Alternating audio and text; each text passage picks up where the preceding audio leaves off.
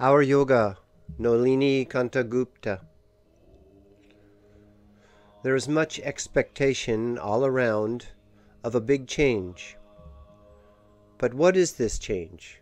What is its nature? This great change is the appearance on earth of a new race, a race which will be for man what man is for the animal. Perhaps the difference between the new race and the present man will be even greater. In fact, this race is ready to appear on earth. It is preparing the ground for itself. It is there on the subtle physical plane and is acting upon the earth to prepare for its own materialization. It is acting at the same time on man and all those who are fit and open to its influence and being illumined by it. Anyway, the advent of this new race is inevitable. It is decreed by the Supreme. The first requisite on the spiritual path is aspiration. One knocks at the gate of spiritual life because one aspires for it.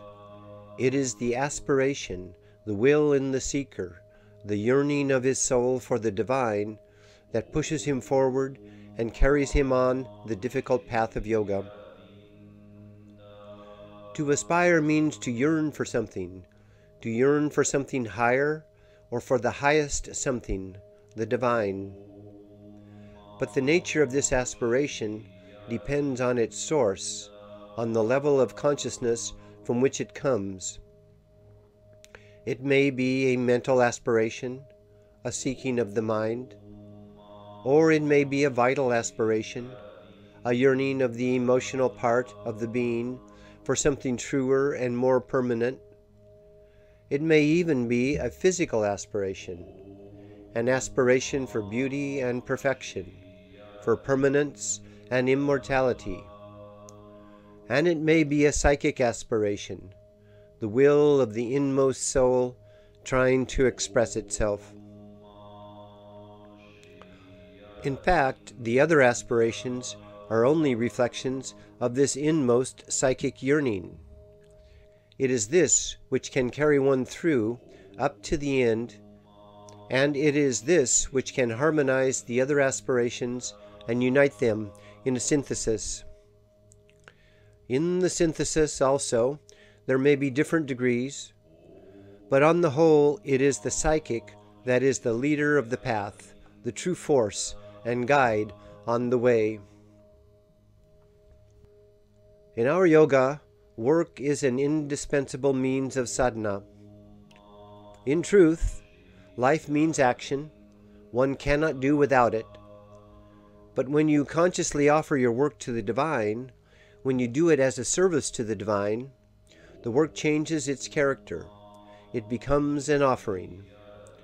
Then the work in itself, the nature of the work, matters no more.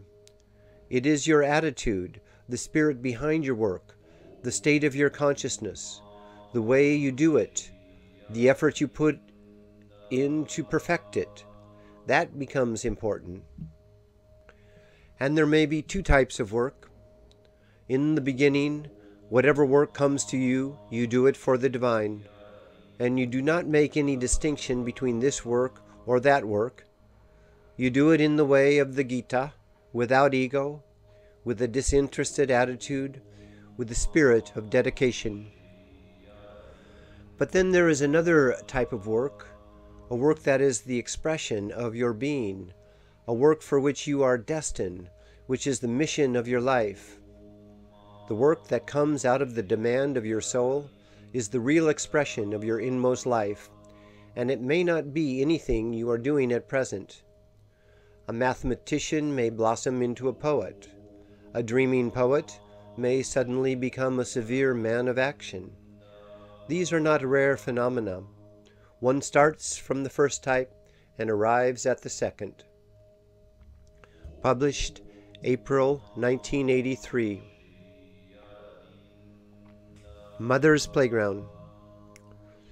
Mother gave this infinite freedom to her children because that was the only way of creating a new nature. She showed also the difference between the right use of freedom and the wrong use. The wrong use is often found in the movements of freedom outside in normal life, for example, in the student movement or the women's emancipation movement. Now, when women are fighting for freedom for themselves, they consider themselves as women fighting for freedom against men. We are women, you are men. You enjoy privileges and rights. We are denied them. We want them. We claim them. In the youth movement also, the young people say, all the powers the old people enjoy, the positions and the emoluments, all that we will not do, we want to share these things also along with the old. Mother said, no, this is not the right attitude. You must change your position, your point of view.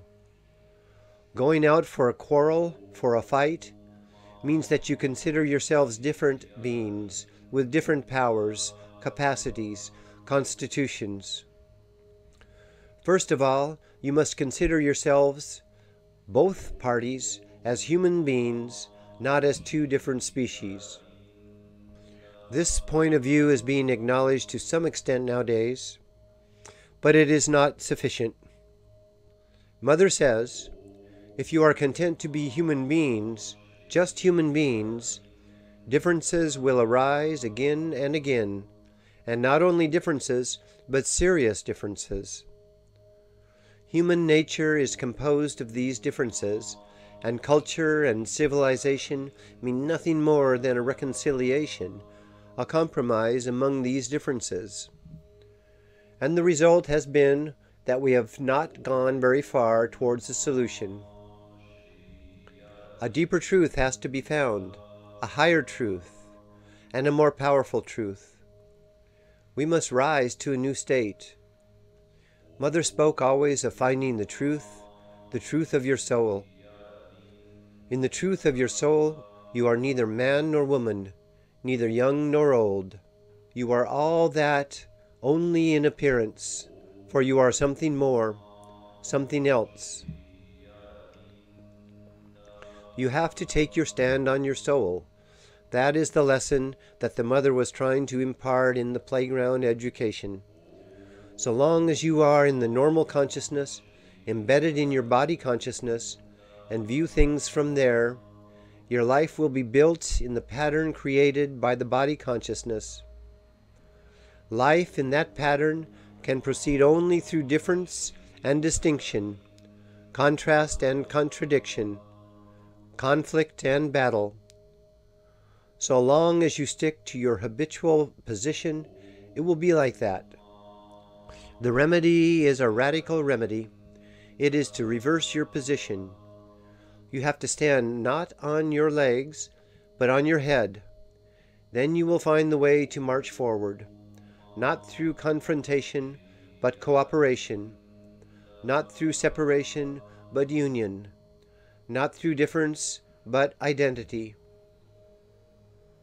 So long as you are mere human beings, this supreme soul identity cannot come. You have to forget the differences. Someone asked the mother in one of the playground talks, how is it possible for one to forget this fundamental difference, that one is a man and another a woman? Mother answered, how can you say that? Look here. When I talk to Tara, do you think I am considering her as a woman and talking accordingly? And she could have added, and when I answer you, Nolini, Do you think I am speaking to a masculine person? I may narrate here a little incident concerning me personally. It was with regard to the question of age. When someone informed Mother that they wanted to celebrate my birthday, perhaps it was my 80th birthday, in a magnificent manner, a gala celebration, Mother roared out, "No, no, you are spoiling my work." All the while I have been trying to make him forget his age, and now you are trying to insist on it. Age also is a thing to be forgotten. The birthday celebration is not for recording the progress in our age, how we are progressing year by year in our age, that is, how we are getting old.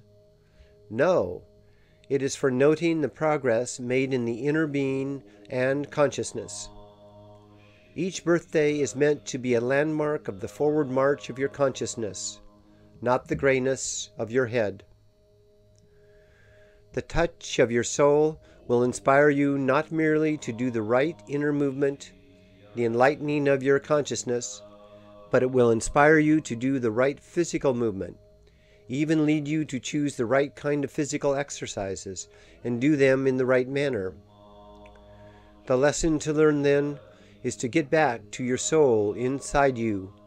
You will find there everything that is worth having: freedom, joy, harmony, and even untold capacity. People coming from outside asked very often, and ask even now, "What is the ashram doing for the country, for the world? Its work is confined to a few people only.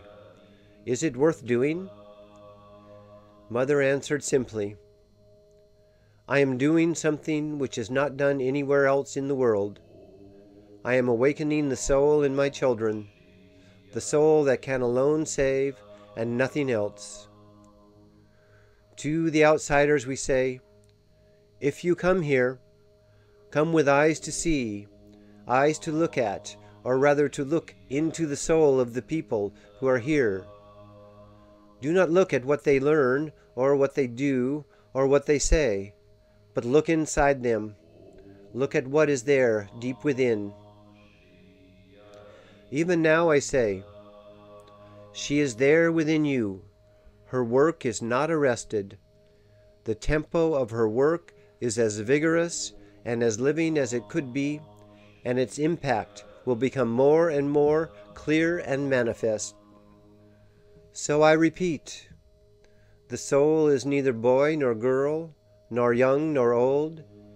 It has not the characteristics of the body natural to man, or rather to the animal.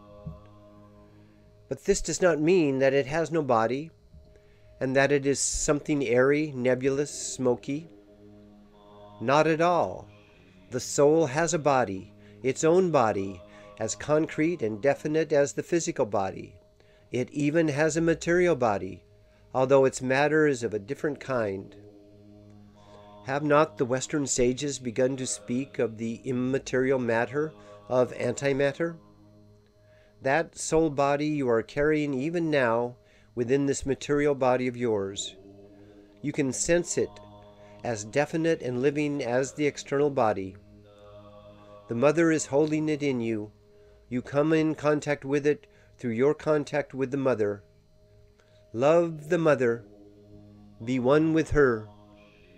Then you will find and be this living soul of yours. Published August 1978. After I knew that God was a woman. Nolini-da comments on Sri Aurobindo's Aphorism number 411. We find that in Sri Aurobindo's Thoughts and Aphorisms, in the section on Bhakti, there is the following aphorism which may sound a little mysterious, if not downright provocative. Quote, "After I knew that God was a woman, I learned something from far off about love. But it was only when I became a woman and served my Master and Paramour that I knew love utterly. Aphorism 411, Collected Works of Sri Aurobindo, 12 through 481. At least it provoked someone to ask the mother this question, which appears on 330 of Volume 10 of the Collected Works of the Mother.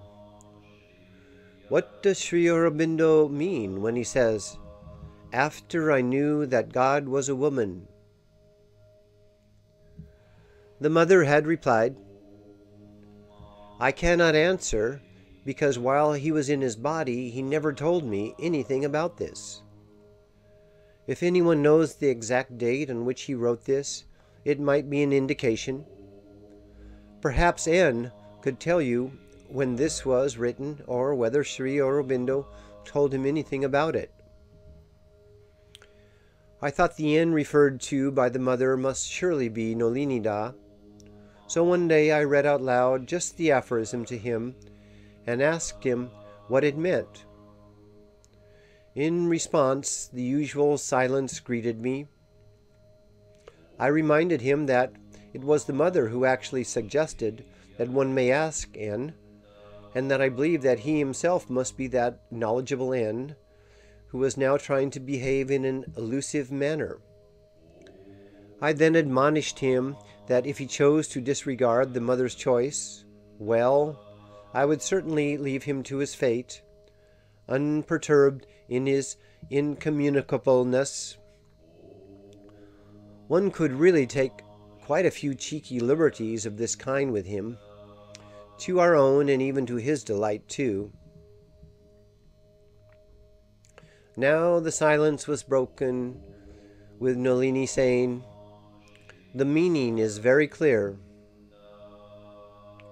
This did not help much, but I chose not to pursue the matter further. However, in the evening when I returned and when nobody else was around, Nolini-da, without any word of introduction, went straight to the point, to the heart of the matter, one may say. Without much ado, this is how he began. Nolini says, You see, the Vedantic experience is essentially a masculine experience. Brahman is Anandamaya, but not Premamaya. The masculine experience goes up to the level of the heart, up to even the soft and subtle emotions of the heart. But that is not love. The origin of love is from a center behind the heart. In this universe, the possibility of love begins with the Parashakti, the Divine Mother. In this sense, Sri Aurobindo is referring to the coming of the Mother here and the fusion of her experience with his. Then followed a few moments of silence, and then Nolini says, Of course, Mother knew what he meant. She was only being modest. She just wanted to know if Sri Aurobindo had spoken about it sometime. Silence again. After this, any further word or elaboration or elucidation would have only been redundant. I have deliberately used quotation marks in the passages above, because, although I had heard them only once, the power of these words was such that they have remained permanently etched in my memory. I have just repeated his words verbatim. Narrated by Matriprasad. Sri Aurobindo.